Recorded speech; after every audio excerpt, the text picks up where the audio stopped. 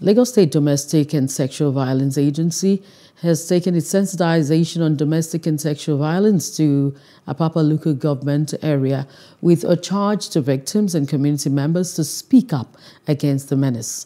The program brought together men and women who were willing to change the narrative of issues and end the scourge.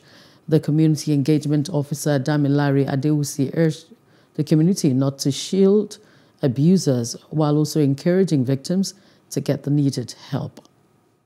What we can do is to ensure that people, part of the reason why we are here today is that people get to know that, yes, there is an agency of government that they can report to.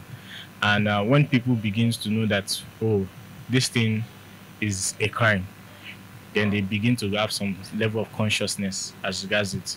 And it's just simple. People getting to know about it, that this is a crime, and people tend to take back when they want to commit the crime sometimes.